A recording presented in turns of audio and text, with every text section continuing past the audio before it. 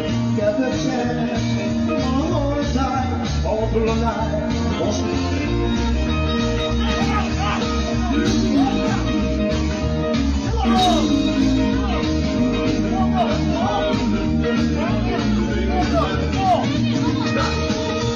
What the fuck? We've been trying to get in. Stop! No, fuck off! You come to my house, so I fucking went for you.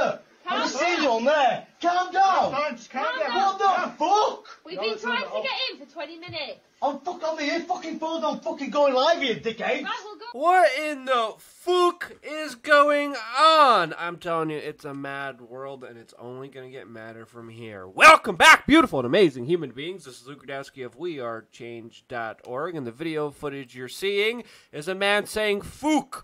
Not the other word that you think that could get you in trouble with YouTube. But the initial reports that we're getting is that this is a video from the United Kingdom where literally British police broke down the door of an individual hosting a soul karaoke party to himself. Now, although this has not been independently verified, it is important to note that at this time, the UK authorities, aka Big Brother, are waging a full frontal assault on Christmas, and at the same time, they are launching a PSYOP counter-information warfare unit to be deployed to, of course, tell you the truth about a rushed experimental jab medicine. So yes, in this video, we specifically will be talking about this British Army Information Warfare Unit and just the latest absolute nonsense that is particularly happening in the United Kingdom, where it literally looks like George Orwell's 1984 dystopian nightmare is playing out in real life. Now, I think it's important to kind of remind everyone here that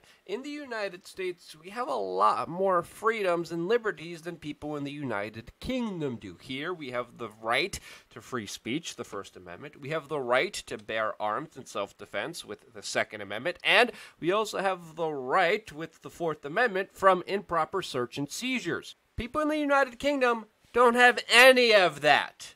They do have a wrinkly old queen that some people say is a lizard, but that's a whole separate topic that we're not going to get into. But as we saw in this alleged video in the beginning, police officers just broke down the door and barged into this person's home without needing a warrant. And that's why it shouldn't surprise a lot of people that many UK police authorities just announced that if, according to them, there's too many people gathering at a family event like Christmas, they will break down the doors, fine, ticket, or even arrest individuals who are, quote, not social distancing. If you want to protest against such aggressive, intrusive, some would even say illegal measures in the United Kingdom, if you want to raise your concerns surrounding that issue and lawfully demonstrate and raise your concerns with peacefully demonstrating, well, the UK authorities will come out in riot gear and scenes will unfold like the one that you're seeing right in front of us right now, where many people accuse the authorities of assaulting them,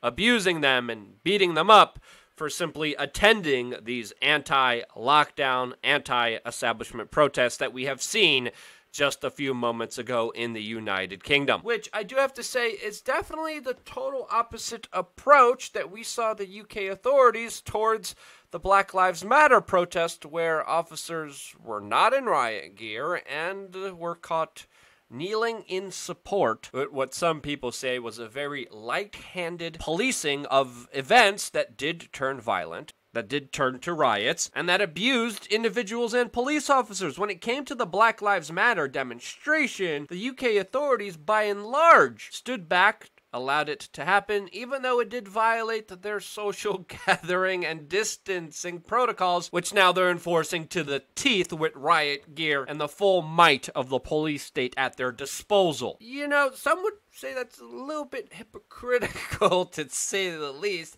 but it is important to point out that when an establishment has a narrative that they like and a protest promotes it, they allow it to happen. When there's a protest that goes against their narrative that they're trying to feed to you, police, of course, are not going to question any of these orders or logic or even think. They'll just carry them out and they'll squash you, as we've been seeing also in Canada, where individuals are literally spied on to a degree where police officers show up to the private homes of individuals who attended protest. Again, it's important to note here that the Canadian government, especially Justin Trudeau, have went on their knees, have supported Black Lives Matters and their protests, but now they're also squashing down on any form of dissent against them as much as they can. And it just keeps getting more draconian, more intrusive, as we have yet another video of the British authorities, who of course are closely together, not social distancing, commandeering a bus which was going to a protest, and then saying this. You breached the COVID legislation, and I'm here to ask you all to go home and not to continue to breach the legislation under Section 5 by being out of your house for lawful purpose. This is harassment. Okay, everyone, I've spoken to the coach driver. He is prepared.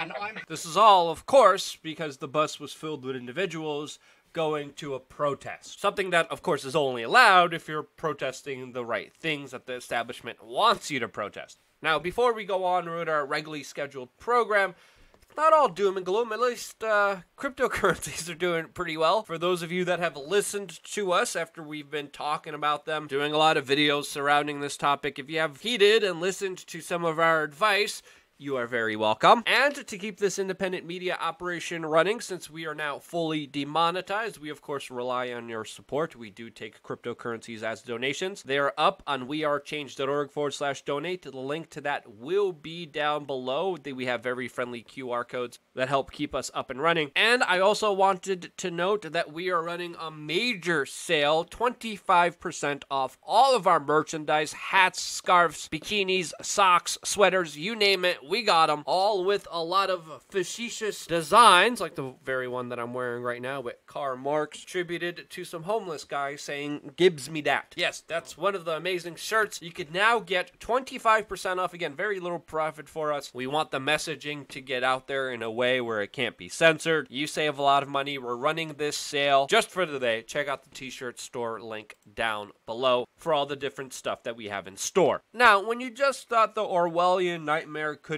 get more worse, it just becomes more egregious by the day, as we have new footage coming out also from the United Kingdom showing the police officers trying to break in to a gym, not because it was open, but because the owner was personally using it himself. Yes, the police officers tried to raid a gym that was closed because the owner was still using his own facility. Again, the little freedoms that we still have left in the United States, you have to hold on to them dearly. Since, of course, police officers in the United States wouldn't be able to do any of these egregious, abusing, overzealous actions without a warrant. And seeing these police officers literally trying to bang down the door, tampering with a key box, acting like brazen thug criminals trying to rob someone of his wealth for the crime of working out by himself. And again, this destroys all kind of logic, all kind of supposed science, and this just goes towards another example of extreme over-policing in a nanny state that wants to control every aspect of your existence. And they're doing their darndest so you enslave yourself with, of course, the latest psychological operations of trying to convince you that somehow your slavery is good for you. As we, of course, just recently seen CNN go on an utter tirade about how Christmas needs to be canceled. Meanwhile, this was the same news organization trying to cancel Thanksgiving, but not Black Friday. Biden celebrations, BLM protests, CNN's right there on the scene, participating, joining in, raising their fist, kneeling on the ground, cheering in awe and support. But Thanksgiving, Christmas, family members coming together? No. We must stop that immediately. And those are the talking points that they are issuing right now, which are absolutely illogical and untrue on its face value, especially with, of course, major events like Black Friday not even criticized. Thousands of strangers huddled together in long lines in enclosed spaces spaces, meeting and jumping and touching the same stuff. How is that allowed? How is that not even criticized? But you having dinner with your family, no, that's top #1 priority, to cancel you out and to shame you for such disgusting, selfish acts. While, of course, you're not supporting the big multinational corporations that literally have to have suicide nets outside of their factories in poverty-stricken areas all throughout the world. So yeah, that morally is something that we should support according to the mainstream media, and it's that type of establishment mainstream media duplicative flip-flopping narrative that, of course, governments, specifically now in the United Kingdom, are working towards codifying and making sure that there's not any dissent against. As we have received leaked documents talking about how soldiers, yes, actual soldiers, individuals trained to destroy and execute other individuals, are online monitoring the, quote, cyberspace because the British Army Information Warfare Unit has just assigned themselves the important role of fighting propaganda surrounding the Conholio sickness. And of course, this happens as many people are calling out the ridiculousness, the hypocrisy, the lies, and the abuse of power by the authorities, which people are honestly sick of, and they have every right to be. I'm sorry, but having trained mercenaries deployed in the cyberspace to monitor and keep a close eye against dissenters, like, what are you doing? Like, hey, why are the British tax dollars going for the British military to do this? If you have something that is worthwhile, if you have a piece of information that actually helps people, that actually does something good, you don't need propaganda or an information warfare unit to sell it to you or shove it down your throat. Yeah, the harvesting of people's private information, the spy grids, they essentially attest towards a total control grid that is absolutely terrifying to anyone who's paying attention. Now, all of this is happening on the heels as, of course, the military is being prepared in the United States and also in the United Kingdom for a mass jab program that will be rolled out very soon. Now, what will be the task? What would be the role of this unit that was previously deployed in Afghanistan? Well, again, we still don't know, even though public tax dollars finance this unit, and there should be some transparency at what the British Army's Information Warfare Unit is actually doing. But not to be outdone, the U.S. mainstream media is already rolling out their own pieces of propaganda as politicians, world leaders, and citizens are told what words to use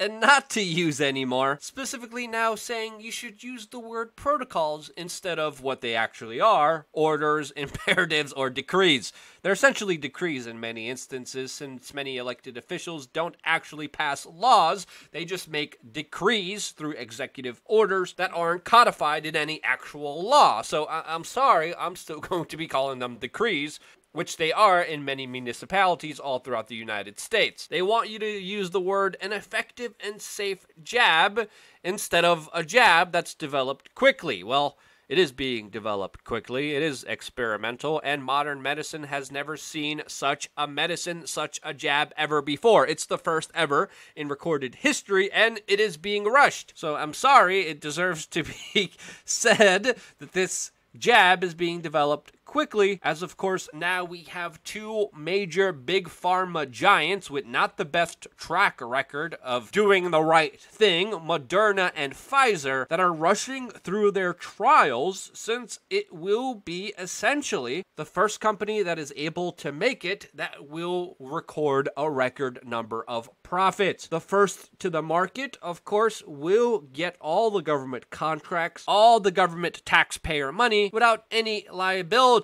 as we have recently seen in a sign in New Hampshire that the Conholio sickness jab manufacturers are exempt from liability. Now, if you're not going to be held accountable, if you have no liability, what's making sure that you actually provide a good product? Absolutely nothing, and that's ridiculous. But regardless, you're supposed to say that this is an effective and safe jab, and not actually describe what it actually is. You're also supposed to say socially distancing instead of physical distancing, like that actually matters. Again, just more utter lunacy from the mainstream media that's already doing the bidding of the British Army's Information Warfare Unit. But regardless of that, the jab is coming to the United States, according to U.S. President Donald Trump, who is praising it to the highest degree he can, along with the health secretary that is saying the jab will be available in just weeks. In Detroit, we're already getting information, according to the mayor, who announced that there are going to be 5,000 jabs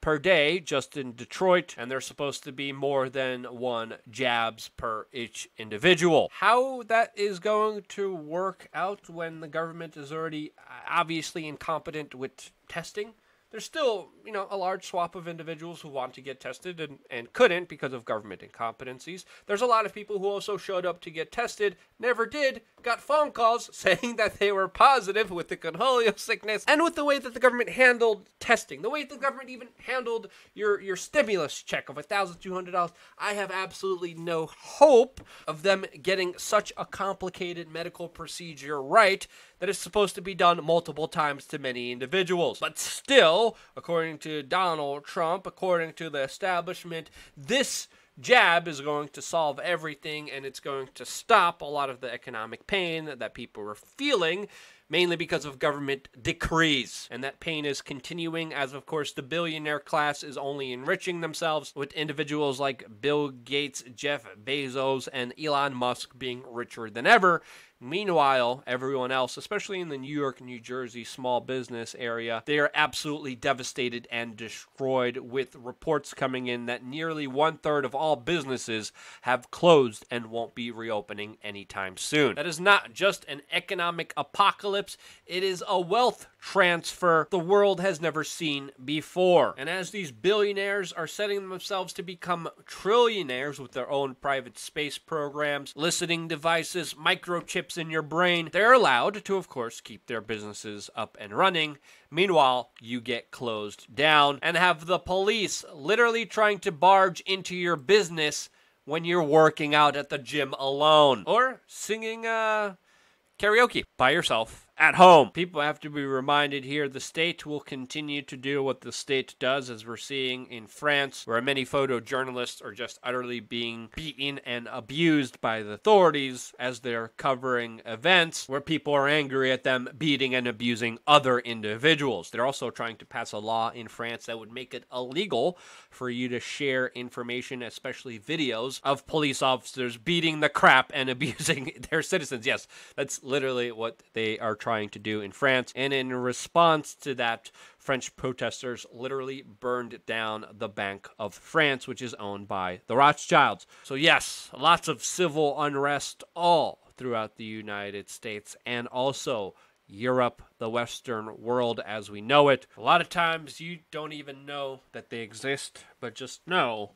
that they are out there. And there's a lot of people asking serious questions that are concerned and are starting to wake up and realize the reality that is setting in right in front of them right now. Again, very crazy times that we're living in, a very imperative, important time to educate yourself, fact check, check out the sources yourself, and to do your own homework and research. I cannot stress that enough. Don't believe me. Don't believe anyone. At the end of the day, you need to believe yourself. You being a part of the conversation, you starting the dialogue with your friends, family members, co-workers, neighbors, random person walking down the street that might see your shirt is more critically important than ever. Shirts, by the way, great way to start the conversation, meet like-minded individuals. Some of the shirts that I've been wearing out in public have started many incredible conversations that have allowed me to meet really cool people that I would have never met if it wasn't for them. One of the most important resources you could have, even outside of crypto, even outside of gold, even outside of silver,